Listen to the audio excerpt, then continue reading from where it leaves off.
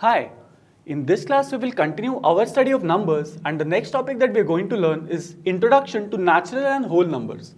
So let us get introduced to natural and whole numbers. We will look at natural numbers first. So I am now describing what is a natural number.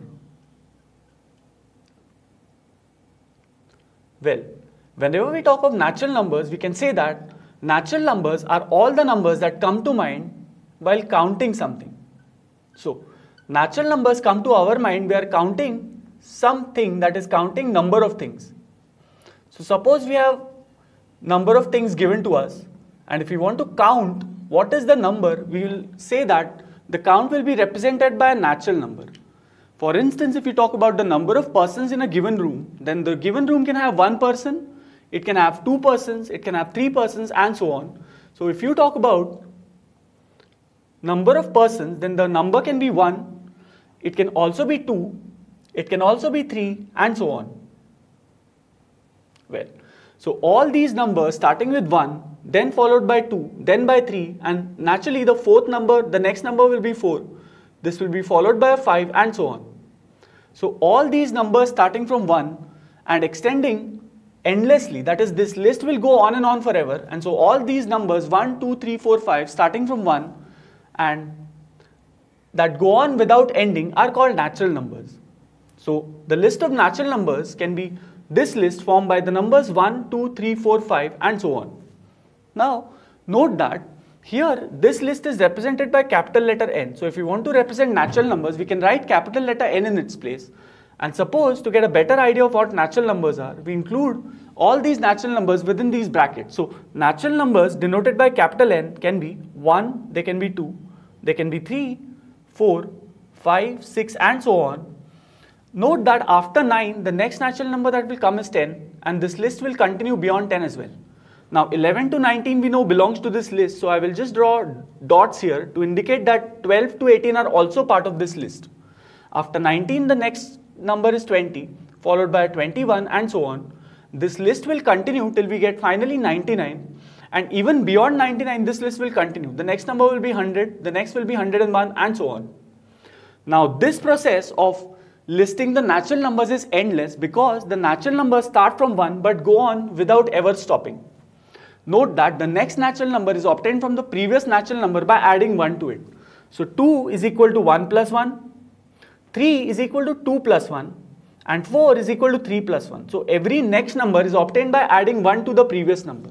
So this is the list of natural numbers. Well, and these numbers are called natural numbers because they come to our mind naturally when we are counting a certain number of things. So we've seen what natural numbers are. Well, the next concept that we are going to see is known as whole numbers. So we talked about what natural numbers are, and we will now talk about what we mean by whole numbers. Now, firstly note that if we are talking about the number of persons in a given room, so let us talk about the same example. We are talking about the number of persons in a given room. We saw that there can be one person in that room, or 2, or 3, or 4, or 5, and so on. But now, note that if there is no single person in the room, that is, the room is empty or vacant, then we will say that the number of persons in that room is 0. Now, 0 is a number that implies nothingness or absence of something or emptiness. And so whenever we include 0 in this list, we get a list of whole numbers. So if we add a 0 in this list, which was earlier starting from 1, but now it will start with 0.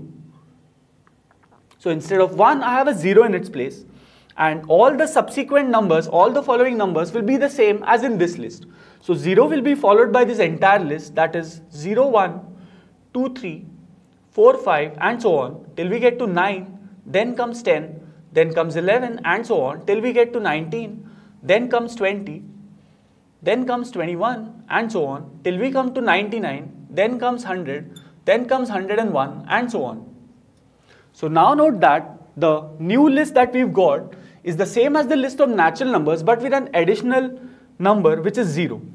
And now when 0 is also included in this list of counting numbers, we say that this list that we get belongs to whole numbers. So natural numbers are all numbers starting from 1 and increasing that next number by increasing the previous number by 1. So 1 was followed by 2, 2 by 3, 3 by 4, and so on. And this list goes on without ever stopping. If you look at the whole number list, it starts with 0, but it follows the same rule as the natural number list. Note that in the whole number list, the next number is obtained by adding 1 to the previous number. So 1 is 0 plus 1. Similarly, 2 is 1 plus 1. Similarly, 3 is 2 plus 1, and so on. So now we've learned what a natural number is and what a whole number is. And we've also seen the list of natural numbers and whole numbers. Now, because in arithmetic operations, we will often use the idea of a diagram. We will use a diagram to represent natural numbers and whole numbers. So we've now learned what we mean by natural numbers and what we mean by whole numbers. And we will now extend those concepts and learn how to represent those numbers on a given number line. Now that we've seen what are natural numbers and what are whole numbers, let us see a new concept, that is representing natural numbers and whole numbers diagrammatically on a number line. So we will now talk about a new concept that is called number line. And we will now try to represent natural numbers and whole numbers on this number line. Well, firstly, let us look at what a number line is. Now, a number line is a horizontal line. So I will first draw a horizontal line like this. And a number line is nothing but a horizontal line like this, which extends to both directions. That is, it extends to the left and it extends to your right as well. And now, to represent numbers on this number line, what I will do is I will take any point on this line and call it my first point. Now, this is my first point, and so I will call it 1. Note that if I take some distance away from 1 to the right of 1, then you will get another equivalent division, and this second number will be called 2. So I'm now choosing this is point 1 and this is point 2. In a similar manner, if I take an equal distance and then take one more point to the right of 2, we get a number 3. Continuing this process, I next get 4, then I get 5, then I get 6, 7, and so on. So now we've seen that we can represent each of these natural numbers 1, 2, 3, 4, 5, 6 on a number line, which is a horizontal line. And on this horizontal line, the numbers are evenly laid out.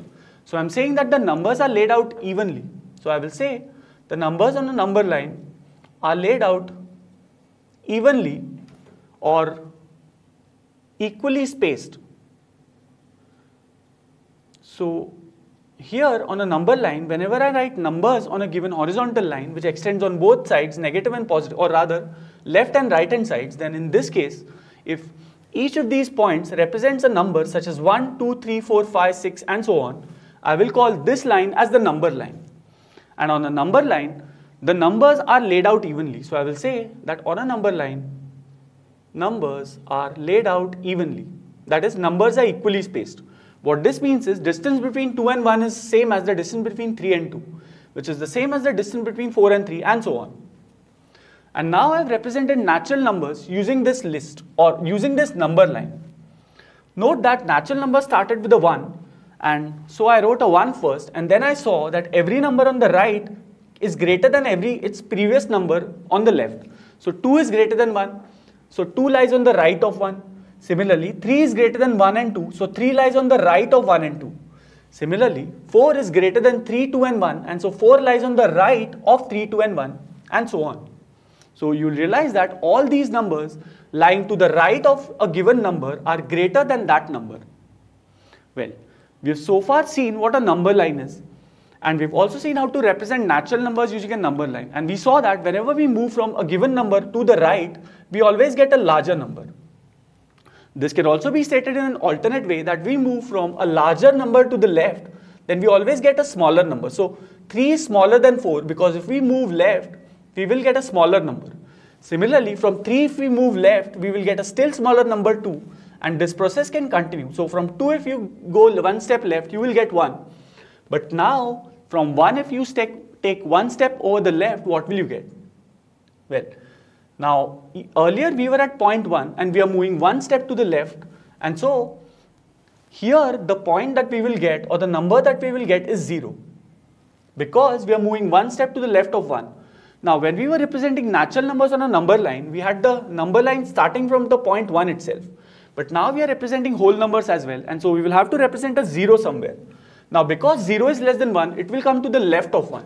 And so here the 0 will be to the left of 1. And so these are this is the way of representing all the numbers that are called whole numbers on a number line.